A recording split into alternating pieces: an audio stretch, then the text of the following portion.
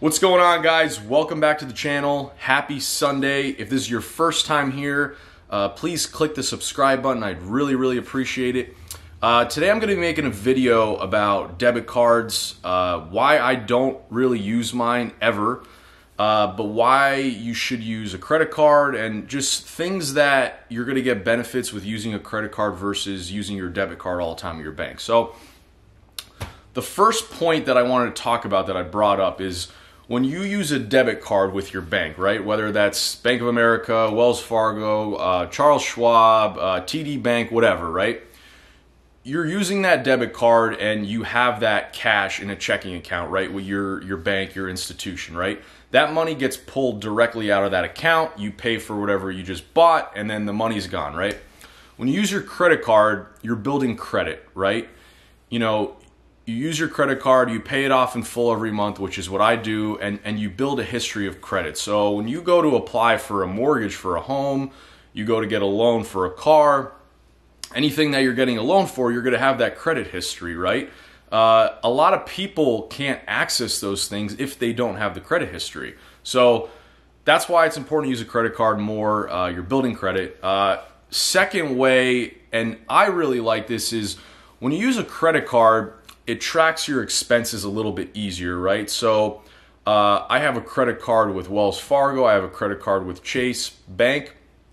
And I like Chase because it really breaks down every month where I spent my money that month, whether that be on transportation, on food, anything else. It kind of breaks it down. It's actually a lot easier to look at it versus, when on your typical bank statement, like I use Wells Fargo, it doesn't really break it down into categories on where you spend your money. So using a credit card, it's really easy to track your expenses. The third way is fraud. So when you use a debit card such as, and this has actually happened to me one time, I went to a gas station one time and this was years ago, and I used my debit card, and I used the debit card at the pump when I was getting gas, and a couple days later, my bank called me and said someone used my account. So stuff like that, there's a higher chance of fraud when you use your debit card. And I think people, from what my experience has been and from what I've heard from people tell stories about, is there's a higher chance of fraud when you use your debit card because that's linked directly to your checking account with your bank. So it's just a little bit of a dicey area, and that's another reason why I don't use a debit card when I'm out in places that I wouldn't want my information getting stolen.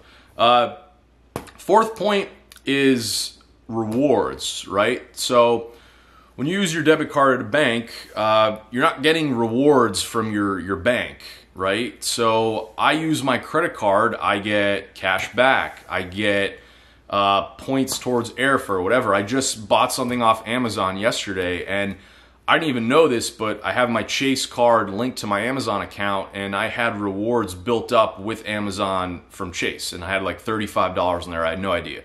So that's free money that I didn't even know I had, and I ended up using that money to buy something. So right there was a perfect example of why I use credit cards more often, is because you're constantly building points.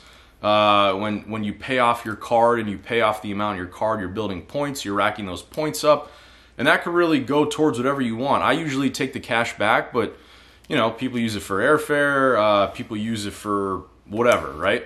And the fifth point is ATM fees. So I rarely use cash. The only time I'm really using cash is if I'm out at a bar or a restaurant and they only accept cash only, and I have to go to an ATM and take out cash, right? Or beforehand, I'll go to my bank's ATM and take out cash there. But a lot of the times what happens is that, and Wells Fargo, not a big fan. I still use them, and I'm probably going to leave them soon, but they charge a fee when you use your debit card at a non-Wells Fargo ATM. So I think it's like $2.50. So if I go take out money, right, at a non-Wells Fargo ATM, I'm getting a fee by the ATM, which is like $2.50 to $3 sometimes, typical ATMs.